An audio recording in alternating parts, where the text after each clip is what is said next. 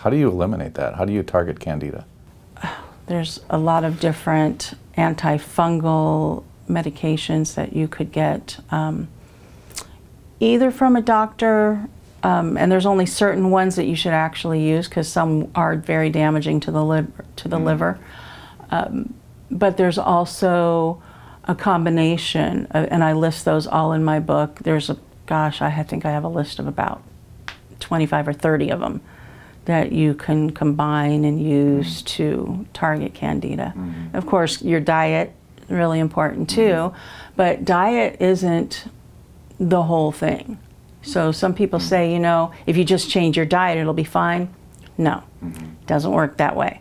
So for people with chronic conditions, it takes a lot more than just diet.